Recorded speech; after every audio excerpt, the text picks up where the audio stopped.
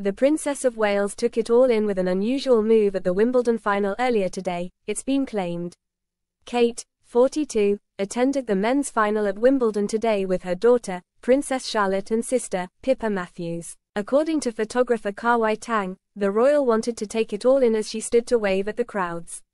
Receiving a round of applause as she took to her seat in the royal box, Kate would typically sit but opted to stand.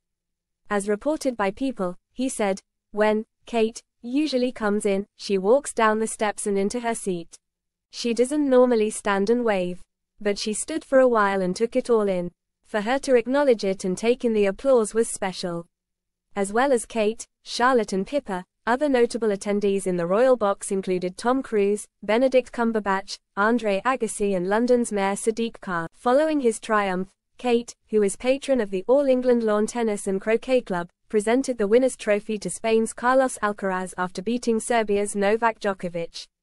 Alcaraz now has 4 Grand Slam trophies with a perfect record in major finals. He has 2 Wimbledon triumphs, his US Open victory in 2022 and his French Open win last month. As well as presenting the winning trophy to Alcaraz, Kate also awarded the runners-up shield to Novak Djokovic. Kate's attendance at Wimbledon today marks the first time she has officially appeared in public since her last outing at Trooping the Colour last month. Her appearance at today's event was confirmed on Saturday. The statement read, "The Princess of Wales, patron of the All England Lawn Tennis and Croquet Club, will attend the gentlemen's singles final of the championships on Sunday the 14th of July.